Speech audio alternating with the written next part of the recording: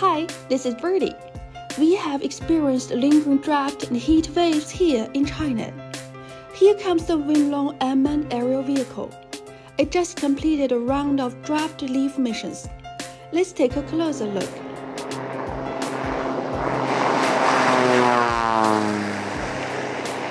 Wing Loong 2H is the weather modification model of the Wing Loong large civil UAV family.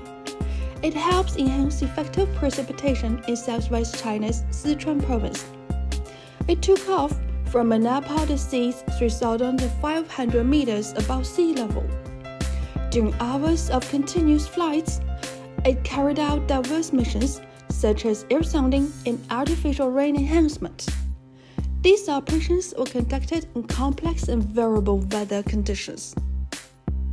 This is a joint move of the Aviation Industry Corporation of China and the Weather Modification and Meteorological Service authorities.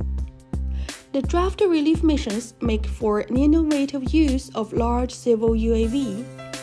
That's all from Birdy this episode. Stay tuned and keep your eyes on the skies. I'll be flying by with more stories about China's aviation industry.